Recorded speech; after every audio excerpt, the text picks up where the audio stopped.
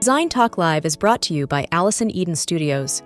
Design custom stained glass, mirror, and mosaic tiles for hospitality, commercial and residential design projects. Explore the limitless possibilities with Allison's wallpaper, fabric options, and custom accessories. To learn more, click the link in the description below. This episode is also brought to you by the Capital One Venture Card. Earn unlimited 1.25 times miles with zero annual fee. Earn miles on every purchase, plus additional miles on hotels and rental cars booked through Capital One Travel. Apply online for Venture One by clicking the link below. This episode is also brought to you by Join In-Crowd Digital Contact Cards. Create your free contact card in under a minute and start making more friends, growing your network, and staying connected. Join the in-crowd today. This episode was also made possible through the generous support of Serena Martin and the 24/7 Creative Agency. Whether you are an individual or a company, we deliver creative marketing strategies 24/7 in order to connect, partner, and develop exceptional brand experiences. To learn more, click the link below. Discover their unique brand marketing solutions 24/7. I love working with designers, and I feel like I can honestly say they really enjoy working with me as well, because not only am I passionate about what I do, but I realize how busy designers are and how valuable my services can be for them in specifying art for their clients. Working with an art consultant, the benefit of that is it's kind of one-stop shopping, where art consultants have access to everything, from galleries to print houses to auctions, you name it. So when a client goes to a designer and says, we would love to have, art as part of this, either renovation or build or whatever the project is, a designer does not have time to go spec art. Even if they love doing it, it's just so time consuming and such a huge add-on to what they're already doing. So the benefit of working with an art consultant, especially a good one, is that they do all the work for you. So many times I'll get an email from a designer saying, I have a new project, here are the specs, create a presentation for me. And I love doing that because it's somebody handing me this kind of palette to fill in. And it's just so much fun for me. All I need to know is kind of the aesthetic they're going for. The more information they give me, the better I can serve them. I'll get everything from photographs of furniture and fabric swatches, paint chips, of course, important things like wall sizes, what the client likes, does not like. And, it's interesting because people more often know what they don't like more than what they actually do like. So I come in with all of that. I learn about budgets. I learn about, what kind of lifestyle the client has, what they really want, if they are a collector or are they beginning collectors. And then we just kind of go from there.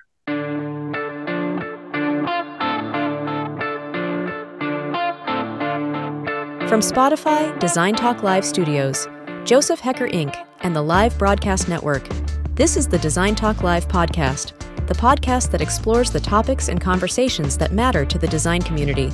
Here's your host, Joseph Haecker.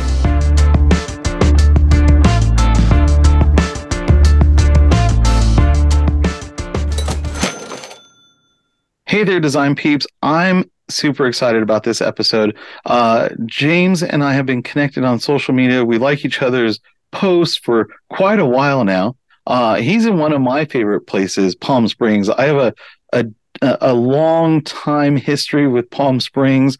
My parents have a resort out there, and so we spent all of our Thanksgivings and holidays out in Palm Springs. So, and then if you haven't been, Modernism Week, you've got to come out for Modernism Week out in Palm Springs. It is such a blast, and you get to meet all the who's who, and just so much fun.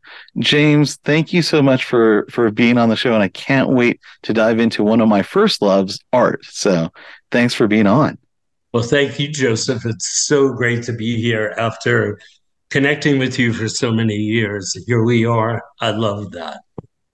Yeah. Now, for our listeners, can you share kind of an overview of you and your company, and that you're out in Palm Springs and off air? You were sharing a little bit about the gallery where you're at. So can you, a little overview about you and your company? Sure.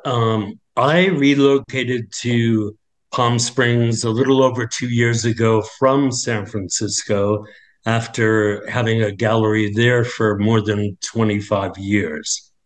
And I think the pandemic was the catalyst for everything, all this change. And as I always say, there's an upside to everything. And my life here in Palm Springs was the upside to the pandemic. I opened a space here called James Bacchi Contemporary, and my tagline for my business is art consultant, curator, collaborator. And those are my three hats that I kind of flip on and off. And I opened this space in a really unique environment called the Shops at 1345, which are located on Palm Canyon, right in the design district of Palm Springs, which is the north side. This concept was created by Brandon Hoskins and Stephen Wilson about 11 years ago. They are designers, they are retailers, they are like wizards in the retail industry. So they came up with this concept and created 14 individual shops, which are tremendously well vetted. I really had to politic to get in there. And I was just ready to give up on it. And then it happened, which I was thrilled by. And the beauty of the concept they created is that while they love these shop owners to be there, they have in-house salespeople. So you really don't have to be there. And that's kind of what I was looking for, because at this stage, after having galleries since the mid-'80s, the last thing I wanted to be doing in Palm Springs was babysitting a gallery. So the crazy thing is I find myself going there a couple of hours every day because of the people that I meet. I mean, designers from all over the world walk in there. A couple of weeks ago, Diane Keaton walked into the gallery, and it was just really funny. I said, "Can we take a photograph together?" And she was with a friend, and the friend said, "Oh, I'll do it. And right as she's about to take the photograph of us, I said to Diane, "I love you." And she said, "That's going to get you in trouble." So, I just have such a great time there. Palm Springs, a little history, so that people might not know.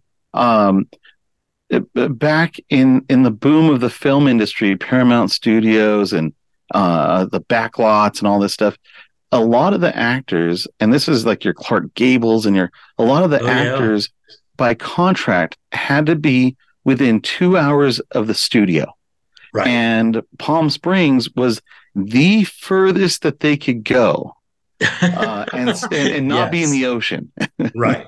And so it became this little retreat spot where so many celebrities, Bob Hope and had spots out there, and they could kind of just enjoy, and the weather was good, and it's really lasted, and it's it's mob ties and all kinds of cool stuff. So Oh, yeah, it's just kind of crazy. I mean, right behind where my space is was one of Liberace's houses. And wow, it's just like so funny. You know, the house itself is this white mid-century house, but yet it has these Greek columns and statues out in front of it. And you know, to tie it all in, I represent this artist, Lucky Rapp, whose work is all text based. And she just recently did this piece, and it's this shiny, shiny resin, 10 pores of resin on canvas, black, and has gold lettering on it that says, fabulous like Liberace. wow, So yeah. it's just, yeah, I mean, the cool thing that's happening here right now is there's all this amazing history, but then there's all this newness. Um, Palm Springs has now become this real foodie town, Wow. and there's all these really cool little boutique hotels opening up. The Webster just opened here. And so there's like this really cool tug between history and future. How fun. And then just the people that pop in. I mean, uh I was at an event at Dinah Shore's old house, and Uh-huh. and had I been cognizant of it, Barack Obama was over in the tennis courts. How wonderful. So you never know who you're going to run into, and then you've got like Coachella, and it's really a spot where so many people just come out and golf and Oh, yeah. shop art. So you're in a great spot. Yeah, Um, I'm blessed. so did you get your art? How did you get involved with art? Way back in the day, in the mid 80s, with a friend of mine who also had a real passion for art. We were the first people to actually do this. We curated art shows in nightclubs. So we did the first art show at Limelight. We did shows at the Palladium, um, every club you could think of. And I guess my favorite out of all of them was a place called the Area, which was down in Tribeca. And what was unique about Area was I don't know what it originally was, but when you walked into the entrance of it, you walked down this super wide hallway. And on each side of this hallway were, for lack of a better description, what looked like department store windows. Oh And wow! their whole trip was when people entered the building, there was something going on in every one of these windows before you even got into the club. So it ranged from an art exhibit in one window to, you know, performance art in another window to a light show, you name it. It was all about like just pure visual entertainment. How fun! How fun! And I Yeah. love the mixture of art and music. I I got cut my teeth in custom lighting for hotels and casinos. Oh, Um, wow. and then I went into tech. And in tech, I would say that, well, and I've said this on a past episode, the design industry could really benefit from learning more of those business skills from like the tech side of things. And Yeah. and and then I think art, I mean, not art, interior design and tech could all benefit from more music appreciation, the arts and entertainment, and a fusion because it's just so inspirational. It expands the mind, it introduces new thought concepts, it gets people thinking in a different way. Yeah. Well, back then, I mean, I have to say that the art scene couldn't have been any more tied into the club scene than, you know, I mean, I remember when Palladium opened, they gave spaces in the club to individual artists.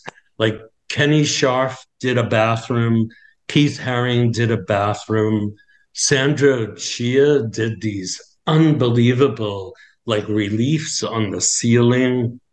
So it Wow. was just so like tied in.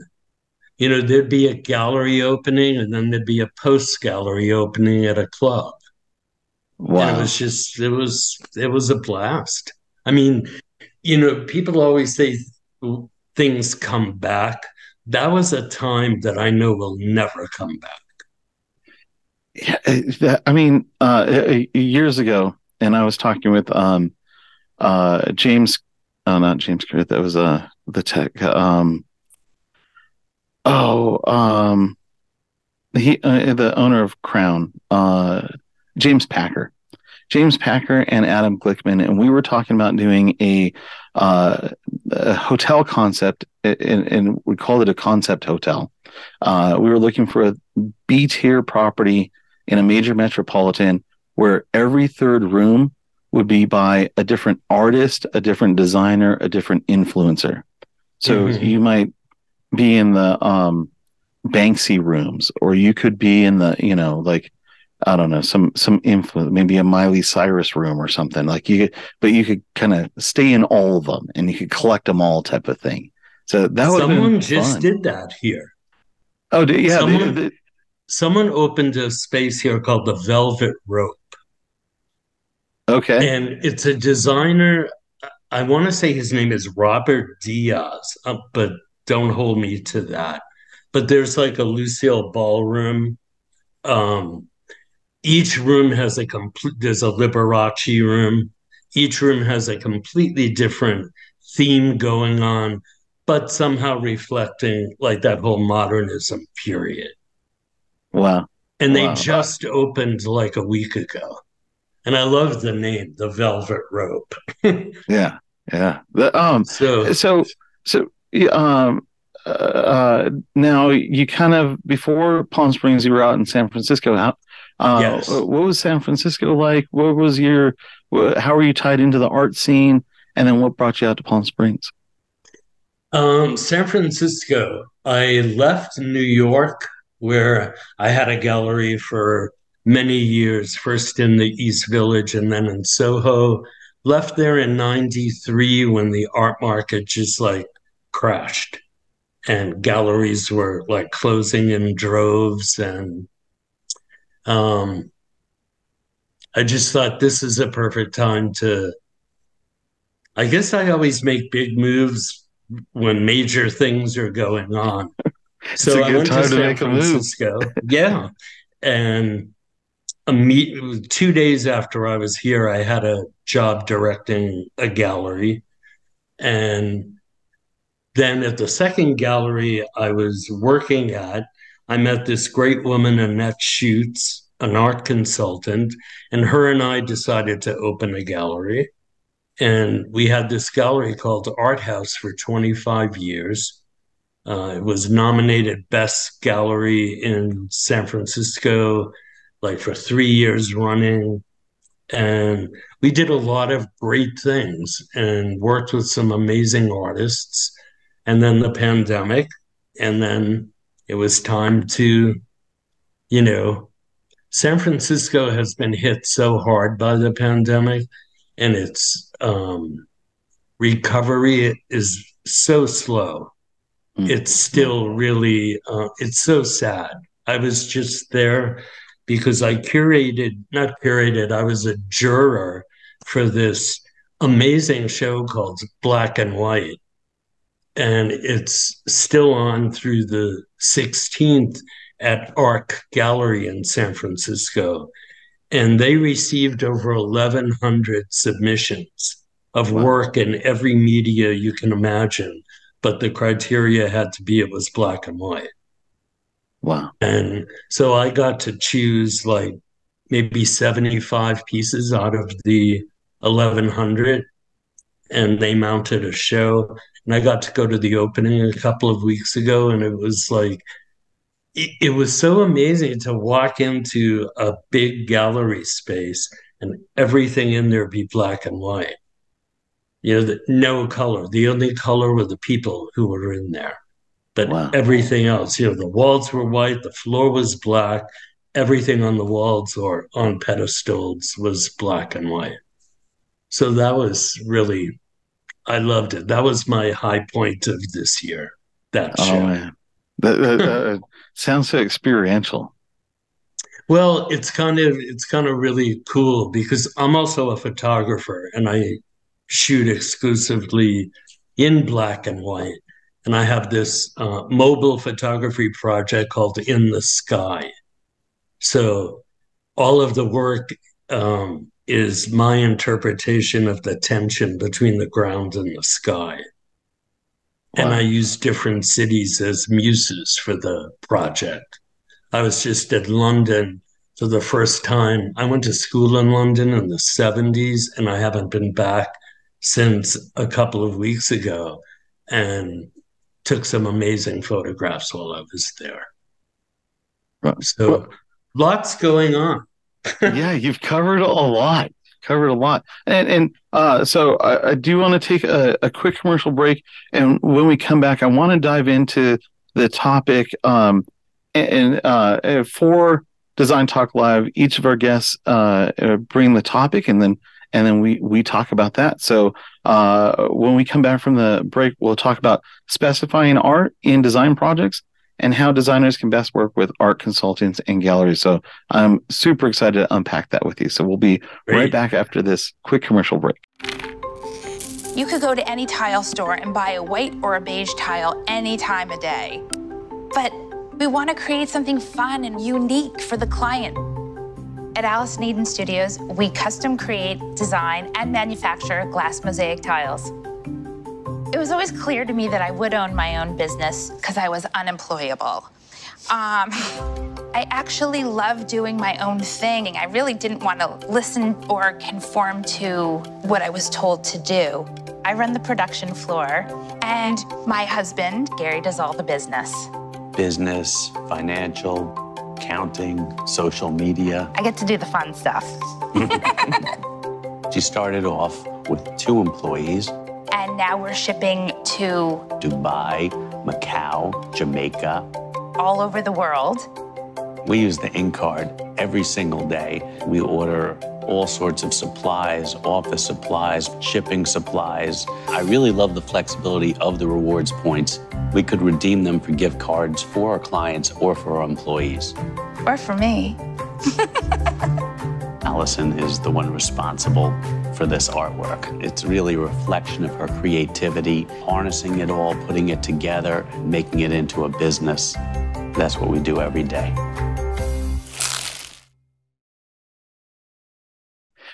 Hey guys, welcome back to the show. Now I'm super excited catching up with James. Again, we've been following each other on social media, probably missing each other within design events, and so now we finally get to catch up. And what a great design art history with the experience in London and Tribeca and San Francisco, and now out in Palm Springs.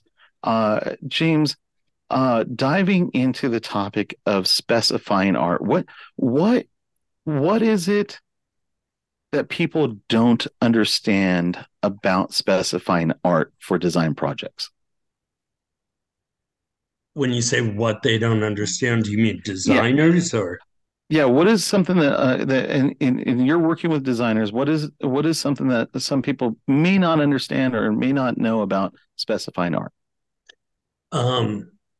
I guess one of the largest reasons to specify art is financial.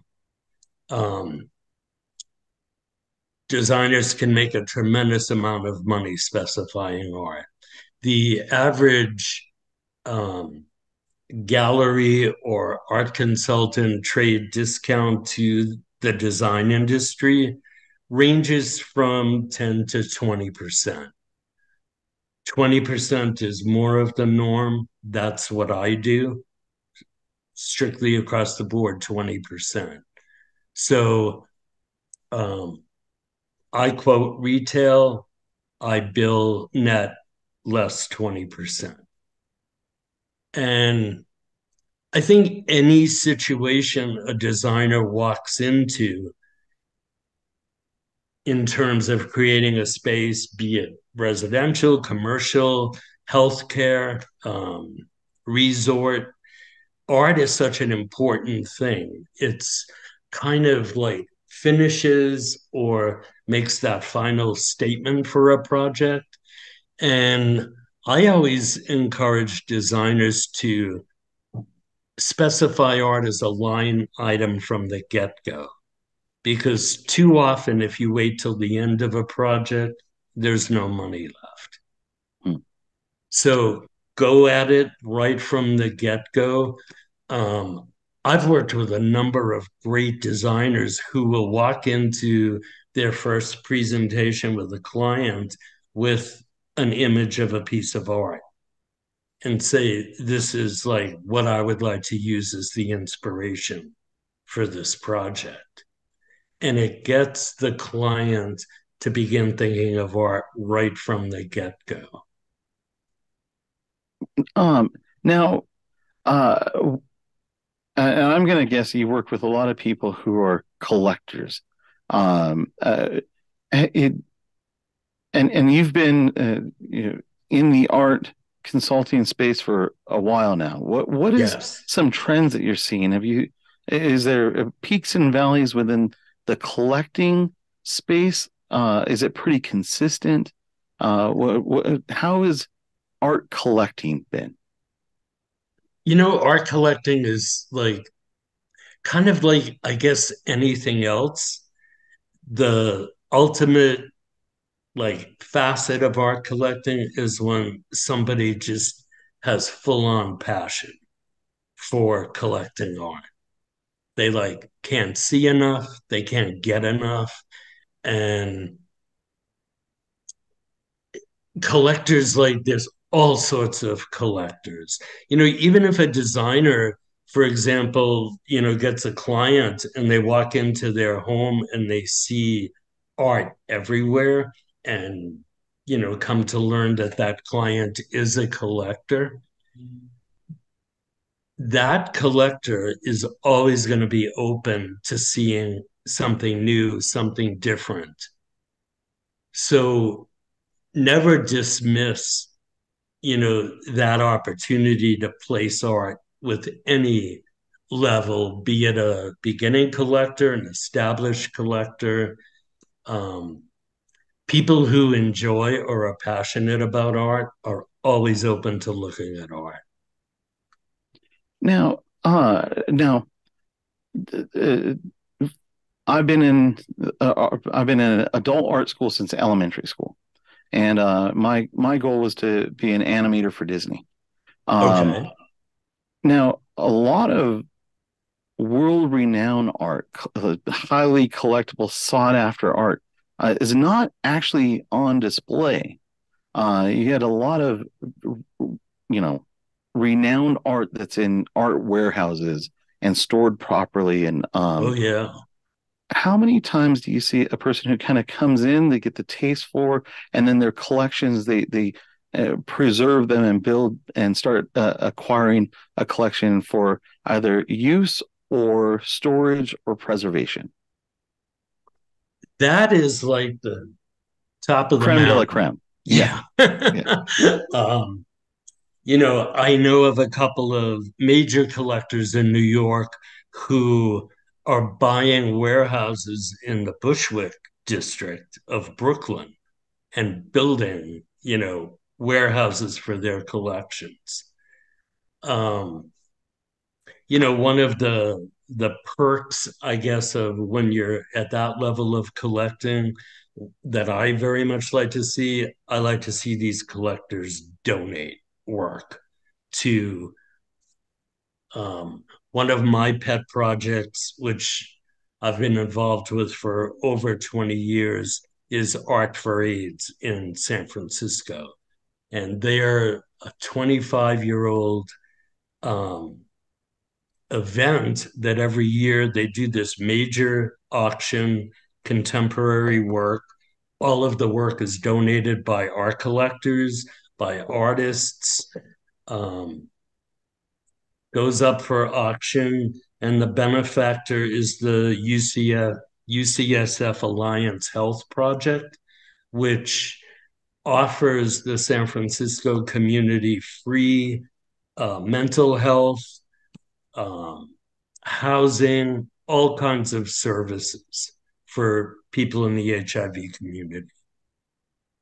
Yeah. So when collectors will, not be hoarders, but share what they're doing, like loan pieces to museums, donate pieces for auctions that benefit people. All of that, that's when you get up there, that's what I like to see. But the great thing is there are, people who are down here who are doing those things as well. So yeah, no, I was just over, I'm in Denver, and I just a couple of weeks ago was over at the Clifford Still Museum. And Clifford Still, 20th century artist, abstract artist. Now, much of his work was never sold. And right. He had strict guidelines in his will, and that his wife was survived him and was the executor of it.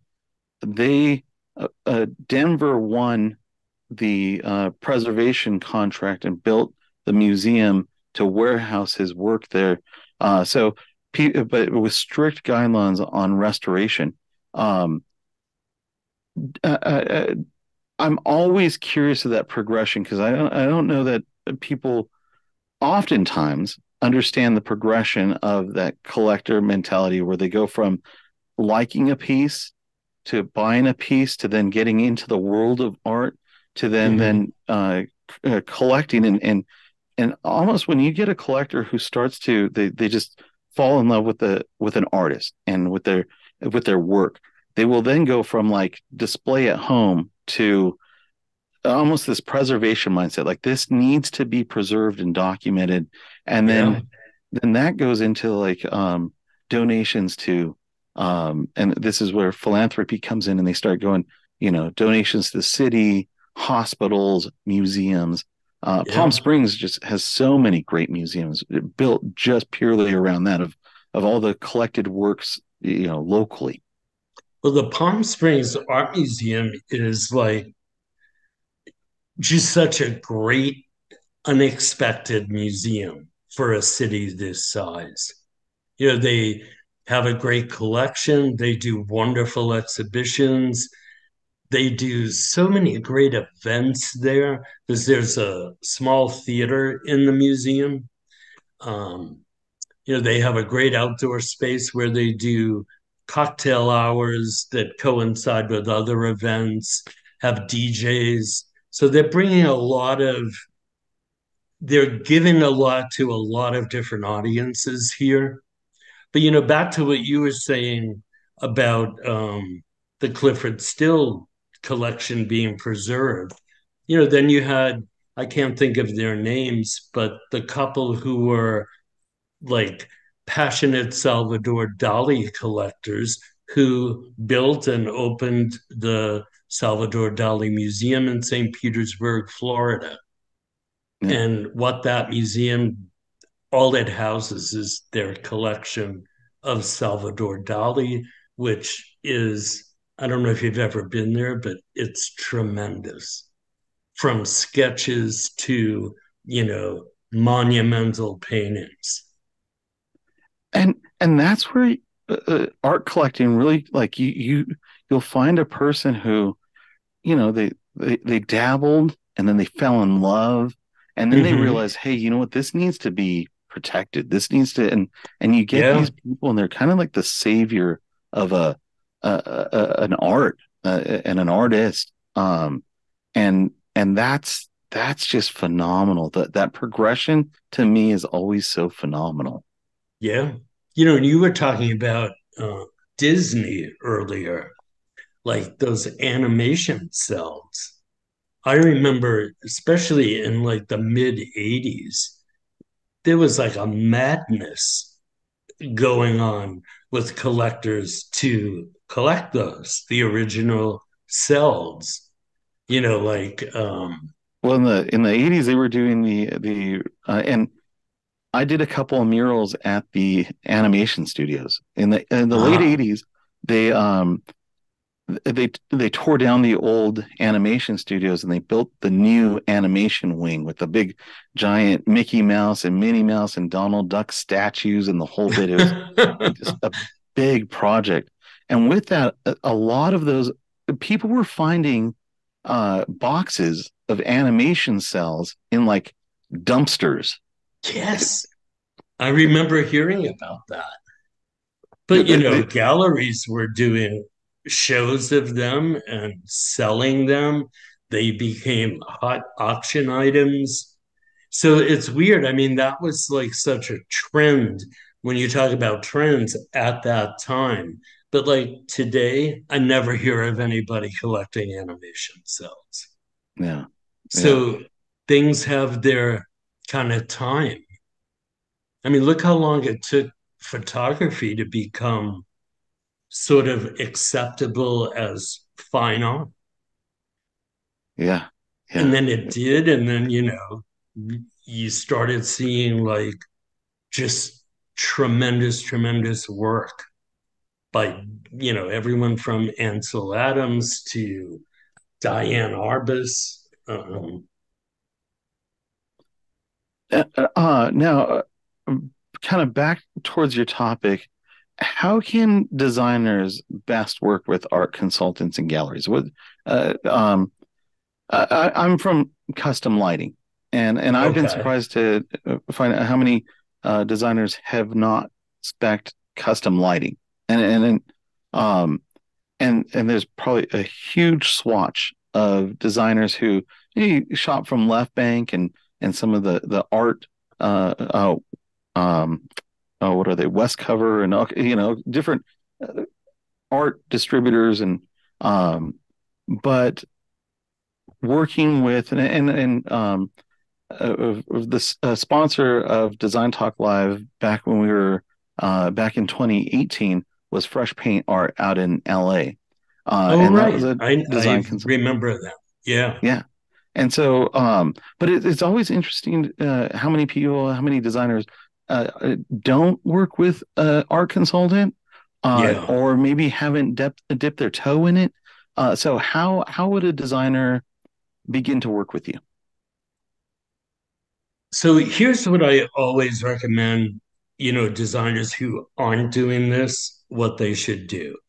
They should get references from their designer friends of who those people are dealing with. Because take any city, there's a handful of art consultants. Everyone is a little bit different. Everyone sort of has a different reputation. So ask your colleagues who they're working with. My recommendation is always find one art consultant and three galleries that want to work with, that you like the aesthetic of what they're doing. That way you have a project. You call all three of the galleries and you call the art consultant and you say, this is the scope of the project. This is what I need. Can you put a presentation together for me? I mean, I, have been doing this for so long that I have designers who don't do anything but call me and rely on what I'm going to do for them because they know what I will do for them. So, but when you collect from, say, three galleries and an art consultant, you're really presenting a tremendous sort of array to your client. And it really allows you to get a sense of what they're attracted to. Because you can't always take someone's word for what they like or don't like. I mean, I've often heard people say, I don't like abstract work, and I'll sell them 3 abstract works because there'll be something in that work that resonates for them. Yeah. So, um, but Now, what is something? that's what I recommend. You know, you have your posse that you go to when you need art. Just like I don't know, I would imagine designers have a very small group of general contractors that they want to work with. They're not looking all over the place for general contractors. Every time they get a job, they go to their go-tos. And it's the same for art. You establish some go-tos and let these people work for you. I mean, because when you're specifying art, you know, there were so many levels of like collectors, like we were talking about earlier, that sometimes there's a lot of hand holding, and I step in and do that for them. So they don't have to kind of do anything other than present and connect. For example, if you know a designer shows one of my artists to a client and they respond to it, and the client will say to the designer, "Tell me about the artist." I'll do that. You know, they don't need to take the time to learn about the artist, be able to converse about the artist, unless, of course, you know, they want to. For me, the pinnacle of when I'm doing a project is when the designer purchases for me for their collection. That's when I know, you know, that's what I love. Yeah. Now, uh, um, now I think also I found that like with companies like Left Bank and things like that, it's great. It's ready. It's they can do reproductions and um, but also you can buy readily available art, but then you can also work with a consultant to work with an artist for commissioned art. And Mm-hmm. that really takes your design specification to that highly customizable. And in a collection, having specified, there are so many great works that are out there that were spec art. Commissions are an interesting kind of, how do I describe a commission? They're tricky. They're really tricky because, you know, people have expectations. Not all clients are good candidates for commissions. The best people to do commissions with are people who've done commissions already, like with artists or with consultants. But if you've never done a commission before, it's a lot of hand holding and dealing with people's expectations. And people should know that you have to give an artist some sort of room within the commission. You know, I mean, for me, when I want to like kind of take a knife, is when someone will say, "Do you have an artist who could copy this?" Oh no. And it's like, you know, my answer always to that is no, I do not. Yeah. Yeah. Um, you know, buy a reproduction if that's what you're looking for. But No, I find that because again, I grew up. My focus was art. Later, I would get into custom lighting design. After that, into tech and I had commissioned art, and it was people that already bought my artwork and then liked that artwork and then wanted yes, something that wasn't just waiting to happen. They right. wanted some input, and so it was working collaboratively. So Yes. usually it And was that's the best, yeah. you know, to bring the artist and the client together, a lot of conversation. Um, Here's my favorite disaster commission story. Um, it was when I had a gallery in the East Village in New York. I had a group show up, and there was one artist in the show whose work was like really kind of cool and flamboyant. And this couple walked into the gallery, and they were like, "Oh, I love this artist's work." On and on and on and on. We just bought a house. We have this gigantic wall that we need a very specific size commission for. And it needs to be three paintings that work together, and it has a slanted ceiling, so they have to be sized appropriately and all of this. So we go out to the job site with the artist, take all the specs, sizes, confer on everything. And the wife of the team says, I love absolutely everything you do, everything I've seen. I just want you to do anything you want to do. You see the space. Just let your mind dictate what you want it to be.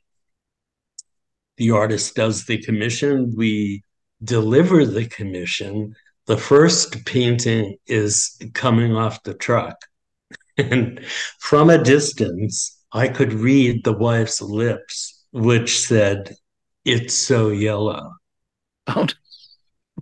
And we get to the door, and she gasps and she said, "Our designer told us no yellow and no orange." Well, they never communicated that. Wow. And the artist took it so well that he actually changed the orange and the yellow in the paintings. And Wow. they hated them. Oh no. So the paintings ended up in their garage. Wow. But that's the flip side of a commission. Yeah. So the communication aspect of it is totally vital. Yeah. Again, unless, the person wanting the commission, like you said, already has three of the artist's paintings. So they really love the work. They're passionate about it. If the artist wants to take any kind of liberties, they almost welcome that. Yeah. Yeah. So I was a resident artist at Two to Tango at the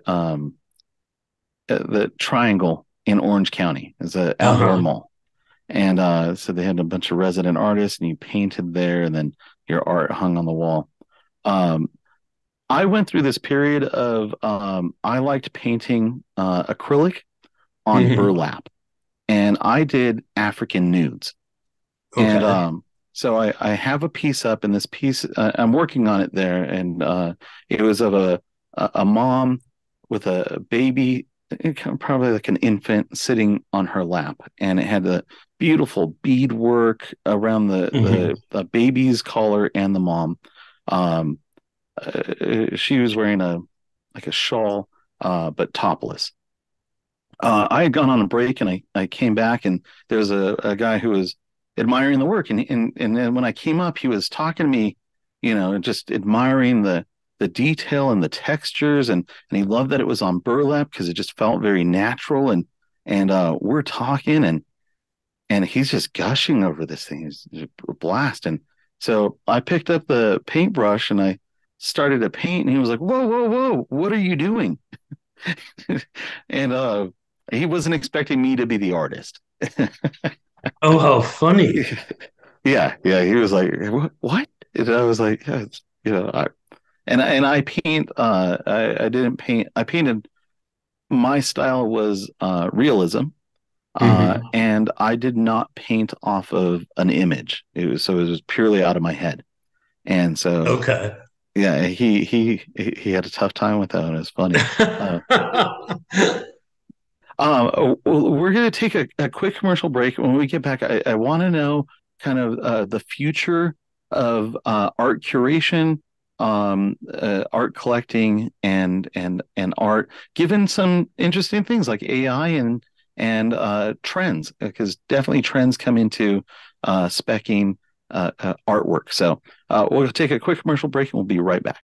Hero Flooring was founded in 2014 with a clear focus on creating the ultimate client experience.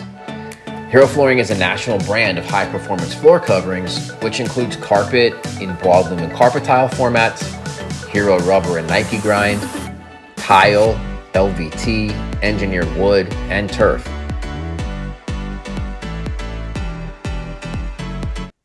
Hey guys, welcome back. We are in the final stretch of our interview with James.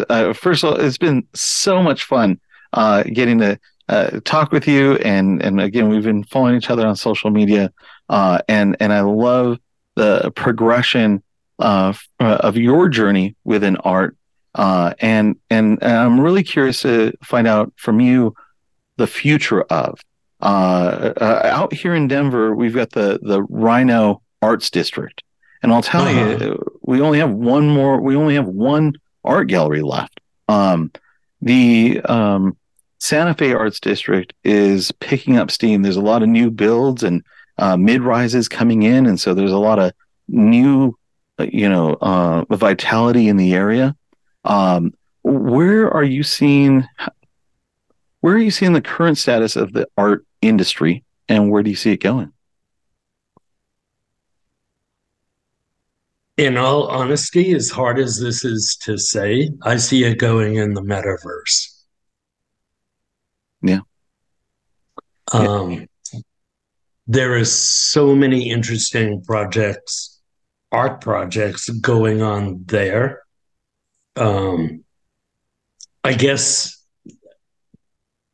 I'll say it anyway. I mean, I'm at the very beginning stages of creating something in the metaverse with a really special person, Susie Green, who is a singer, songwriter, artist. She was the last Supreme. Oh, wow. And yeah, and she's just this amazing talent. And we're creating a gallery in the metaverse and doing a 2-person show of our work to open it with. So that's why. Because there's so much great existing art. Mm-hmm. There are so many that every generation has. If they're not recognized in the moment, every generation puts out a creative thinker and an innovator within the art space, from mixed media to your classic oils and your advancements in materials.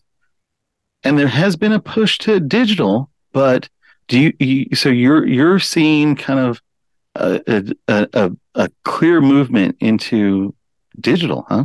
Very much so. I mean, I think there's never been an alternative that could assist so many artists in getting their work out there.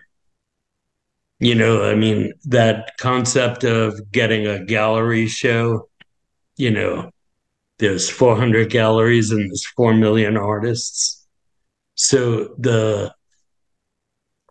I just see that is going to really, really like almost eclipse. Because I have a gallery and because I'm a photographer and have 2 different social media platforms, one for the gallery, one for my work, I must get 10 to 15 inquiries a day on each of my sites asking if I would consider selling this art as NFTs. Mm-hmm. Which at this point, I continue to say no to, other than the Joshua Tree Museum actually has a NFT museum within their museum. Oh, wow. So they have 4 of my photographs in the NFT museum. That's as far as I've gotten. Um, I just think it's really gonna explode. What And I are your think to thoughts? to completely stay away from it is, you know, not the way to go. I'm open. I'm keeping a really open mind to it. Yeah. And I'm one of these old school people, so technical stuff, like, just to go into the metaverse is a trip for me. Yeah. I mean, but that's art. Art is always push boundaries. That's the Yes. core of art. Yeah. So I totally get the new, and to be fair, a photography was photography, and then along came digital, and seeing photography on a digital screen with your advancement in LCD and just great pixel rates. I mean, your iPhone has such clarity now that like it just feels good seeing things in digital. What are your thoughts on 3D scanning, 3D reproduction? It's all good. It's not something I'm connected to, because Uh-huh. again, that's way too technical for me. Um, but back to the whole digital thing, now it had to be 12 years ago. Um, my gallery in San Francisco, we hosted the first international mobile photography awards exhibition. Oh, wow. And that was the catalyst for me to become a photographer, because this exhibition were the winners of this, again, international juried thing where they got over 14,000 submissions from all over the world. And to see what could be created with the phone. And that was part of the stipulation of your entries. Everything you did could only be created within the phone. And I remember there was this one artist who was one of the winners. His name is Shane Robinson. And he had a photograph in the show that utilized 14 apps Oh, wow. to create his piece, all created in the phone. And that like opened up an entire new world for me. And I have such great respect for it. So that was something in my mind like that, totally like that technology spurring a new art form. And here it comes again in the metaverse. With Design Talk Live, I started producing other shows like Jennifer Farrell's Design Hot Seat and Talia Maddox, Let's Talk Breast Health and a student's perspective back in 2019. And I'll tell you, I had a $16,000 RED camera, and I was using Elgato relays and all this stuff. Gave it a little bit of time, and by 2020, I switched to all cell phones. I showed up to an event in at the Mandalay Bay. I was doing a virtual event, and the show manager, the operations director, said, "Hey, we didn't receive in your equipment. So I don't know where your equipment's at." And I was like, "Oh, I'm wearing it in my backpack." And she was like, "Yeah." She was like, "Hold on, you're doing the entire digital virtual show. Are you going to be able to do this?" And we had the whole thing delivered within an hour of the show ending. Like we were, everything was wrapped up and published within an hour. And she was like, "Holy cow!" And I was like, "Yeah, mobile. I do all my editing. Yeah. I do everything on my cell phone and tablet." Well, prior to phone photography, look what we were missing. in terms Yeah. of being able to capture something. Yeah. That to me is like the crazy, crazy good part about it. That, oh my God, look at that. Like, I was sitting in my living room the other day, looking into the backyard, and walking across the top of the wall was a road run. Now, without my phone, I would never have been able to capture that. Yeah. So that whole part about it is, oh my God, it's such like immediate art gratification. It doesn't get better than that. And it is a tool. It is a tool, and you can download different apps, and you can set the pro settings, and you can get into your. Oh yeah. It's the optics on it are amazing. Yeah.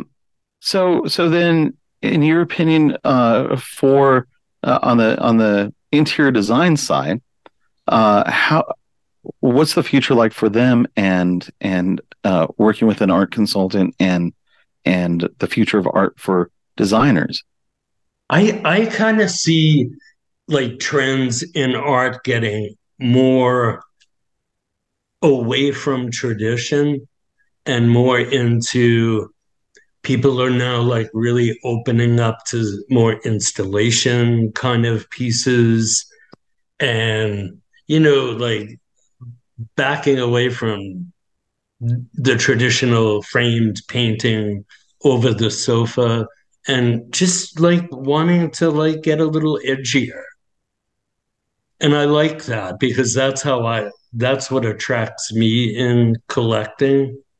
Like, you know, I've always, the two things that I've always responded to in art was, one, like technical proficiency coupled with some sort of a twist, like bend the rule, or there's got to be something in there, like maybe something that has a little bit of a sense of humor or just some kind of twist.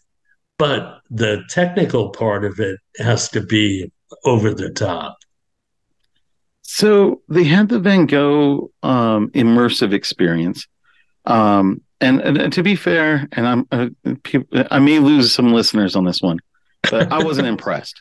I didn't see it because I felt like I would not be impressed. It felt like projectors on a wall. I wanted, for an immersive, I wanted 3D. I wanted smells. I wanted taste. Yes. I wanted to feel like I was immersed. Right. And what I got was surround projectors. Like it just wasn't for me. I didn't get. Now, I'm a person who, I just recorded another podcast episode just a couple hours ago. When I cook, I like to throw on some jazz music. I don't have a TV. I have a projector. Mm-hmm. And so I'll shine the projector at the wall. I'll throw on a black and white. I'll cook and listen to jazz, and because I'm not on a traditional TV, my whole wall can become a TV. Right. Then I feel more immersed. And I'm curious to see, as the world goes into more of this, through AI and we start to think more immersive. I'm curious if our walls, and I thought this was going to happen with OLED. I thought we were going to be able to turn our walls into screens, and now you could live in an immersive space. And I still think we can. I think we can start to appreciate art in a whole different realm. The curiosity is going to be monetizing. Yes, I agree. And the metaverse, that's kind of, you can control some of that. Digital became weird. It started to raise that question. Immersive experiences, and this is where blockchain and tokenization and all this stuff starts to come in, and saying like, well, how do you make sure that the artist still gets their cut, and how does the resale market get their cut? And I think it's a whole forefront. It's a whole forefront. Oh, but I think totally. And think of, it's like a whole new forefront for lawyers. You know, Oh, the lawyers always come out ahead on right. these. But yeah, it's just, I don't know, it's all kind of, you know, but like what you said about the Van Gogh immersive thing, if you're going to do something like that, you need to take it so far over the top that, you know, you're going to leave people with their mouths dropped. Yeah. If not, why bother? You know, Yeah. I'd rather go see a traditional Van Gogh show in a museum than to have a letdown experience like that. Years ago, and it was way too early. I had a talk with Steve Wynn. Out in Irvine, they were putting up the what are those, the hangars out at the old Air Force base. They had come up and they were available to purchase. You can purchase that. And so I'd gone to Steve and I'd pitched, what I wanted to do was, I didn't want to change any of the outside. So it's just a parking lot with old rickety signs and nothing new. No change to the exterior of the hangar. But when you walked in the door, when you opened up the door and you stepped in, I wanted a full recreation of Bourbon Street. I wanted the swamp smell and the musty smell of the old wood, and kind of like Pirates of the Caribbean, like fully immersive. Like, yeah, because I wanted that where I was in Irvine, California, and with one step, I stepped into Bourbon Street. Right. And unless it's Pirates of the Caribbean style immersive, like, you know. And I think that's where virtual is trying to go. I still question the smells and the rest of the stuff, and you know, yeah. Or people walking around with Oculus glasses on. Like I think we're a ways away, but it's interesting, and I do like that blockchain. And with NFT, people got really stuck on the yacht monkeys, but it isn't that at the NFT is the contract part of it, and then that has a lot of application. Well, I'm super excited. Where can people learn more about your NFT and your immersive experience? Or your it's going to be on Spatial. Okay. Are you familiar with them? I am not. Google them. Okay. Yeah. These are a group of, like, again, you know, tech wizards who are creating all these different sort of spaces in the metaverse, from galleries to buildings.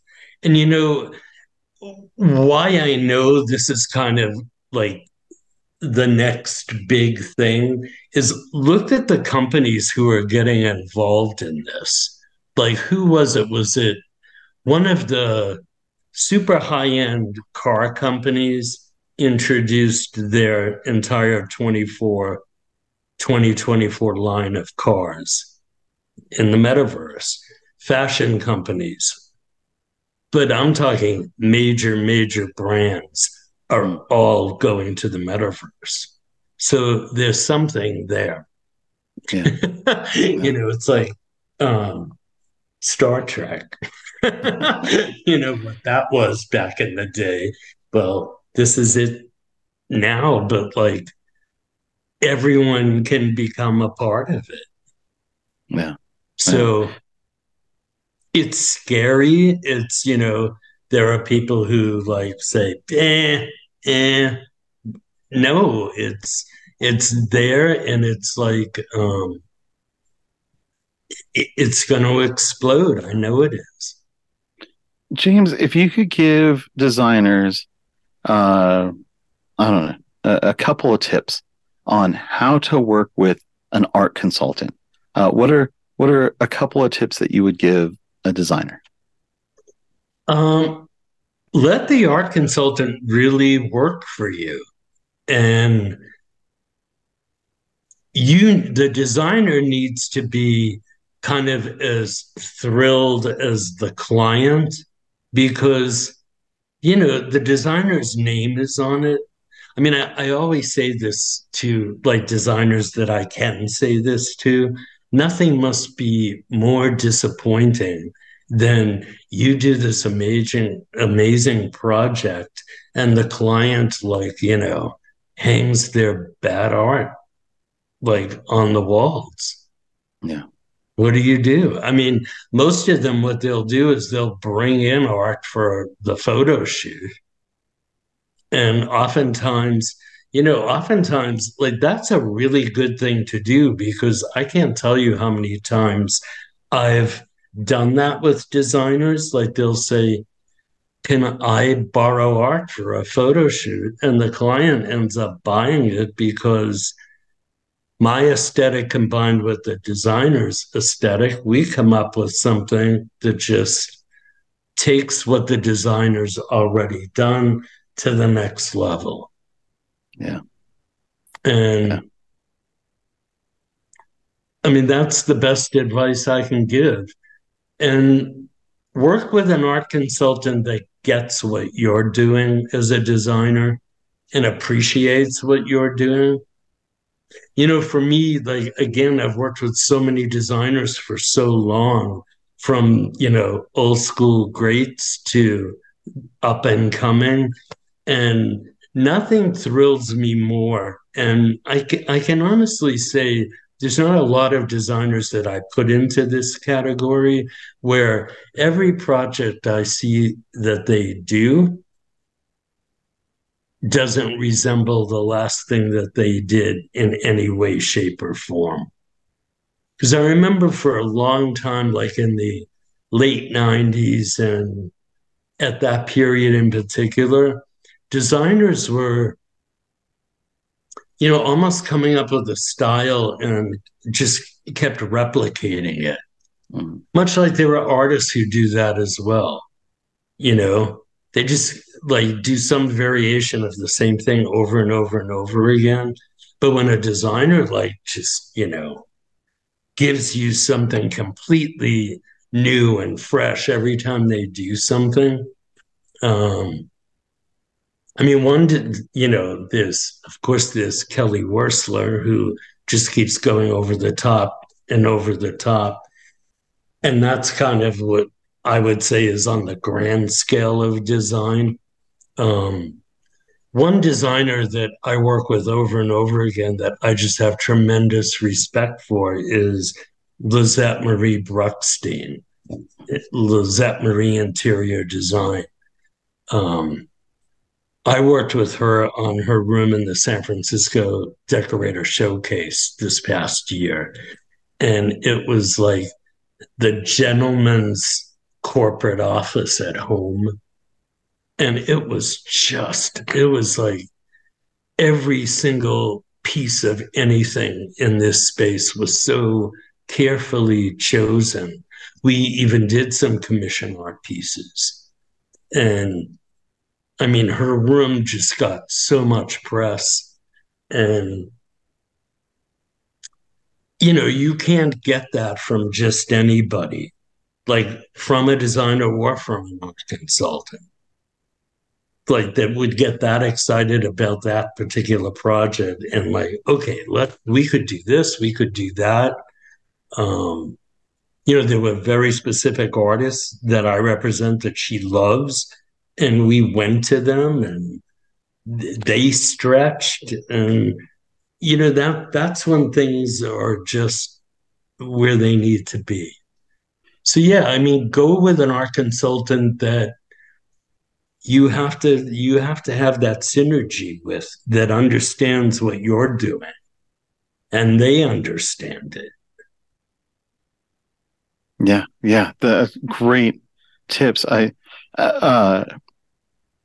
Art design is art, and sometimes, look, had I been an animator for Disney, I would have been working an hourly job. It wouldn't have had the same creativity as the artwork I did at Two to Tango, where it was just art because I loved art, and I painted on burlap because I liked the rawness of it. Do you have images of any of those pieces? So I don't. I mean, I would love to see them at some point. Yeah, no, I moved here with 2 backpacks. I am not. When I leave Denver, I will pack 2 backpacks and leave. Like I'm a minimalist. So I unfortunately do not keep anything. Well, do that and come to Palm Springs. Yeah. I've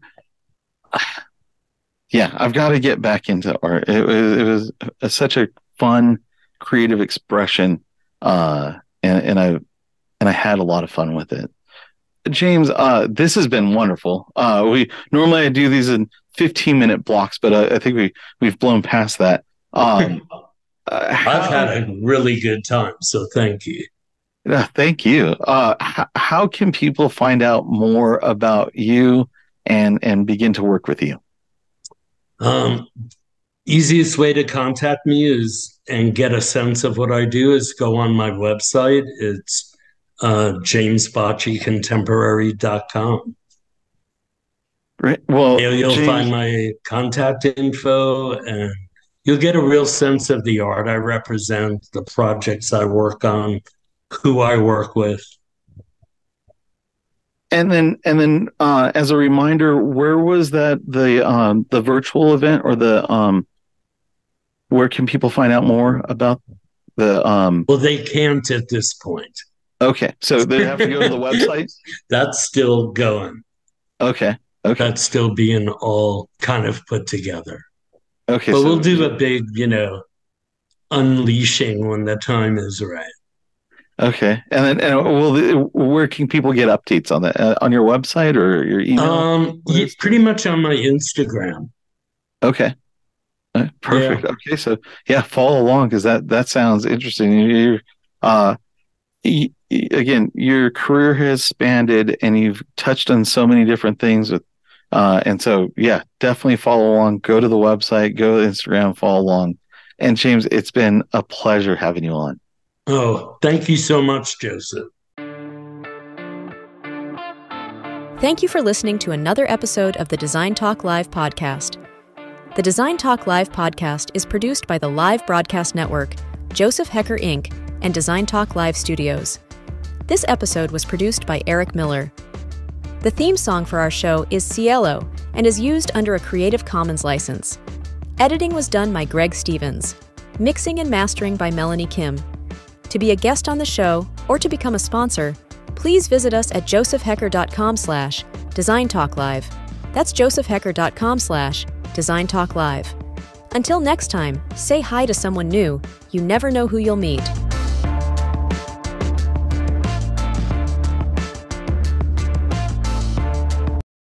Look, Mom. I made that.